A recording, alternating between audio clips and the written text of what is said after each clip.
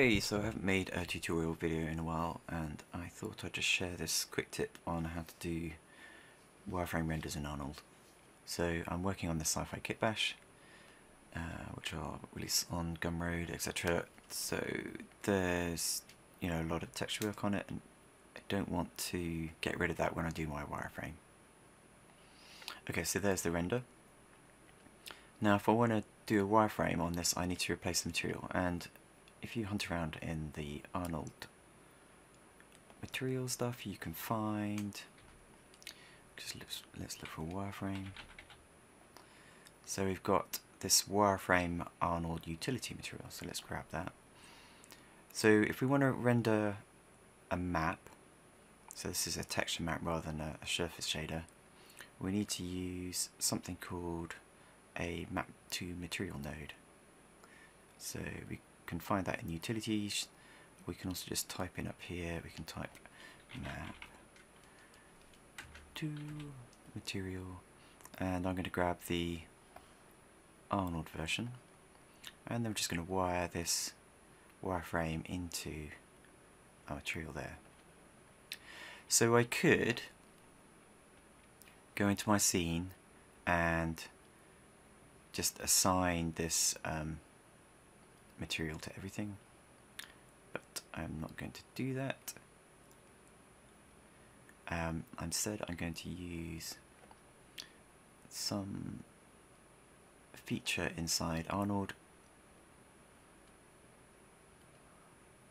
So in the diagnostics tab we have this shader override option, and this will replace all the materials in the scene with your override material.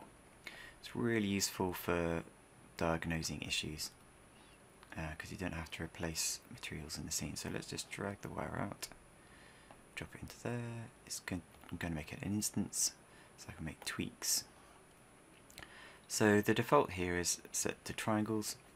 So if I render now, you can see everything's triangulated, and that's ugly. And as this is also a product, I don't want to give the false impression that the object is triangulated when in fact it's designed for subdivision. Let's just change this to polygons and render again. See, it doesn't work. It is broken. I'm a bit surprised it's still broken because it's been broken for a while. So we've got to have a fix for this.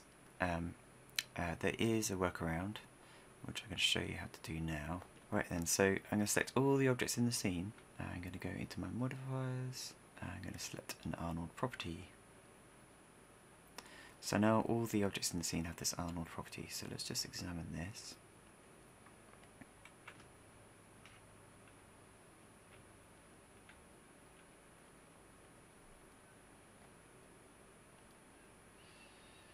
So just do a quick render with just that. No change. If I go into subdivision, enable, and render it again, so what this is doing is it's subdividing at render time. So you can see all these squares are now half the size because we've subdivided by a factor of 1. I actually don't want that because I've already applied subdivision with my turbo smooth, so I'm going to just dial this down to 0 and render it again.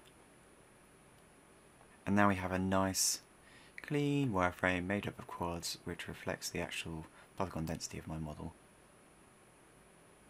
So if I unhide everything by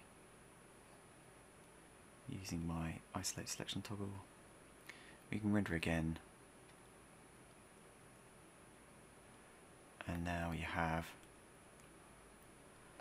the object properly rendered with the correct wireframe. Okay, so I hope you enjoyed that quick tip. I hope this helps you when you present your work. Hopefully I'll see you all on my next live stream. My sci-fi kit bash is going to start appearing on my Gumroad and my ArtStation accounts very soon. And please like and subscribe if you want to see more stuff like this.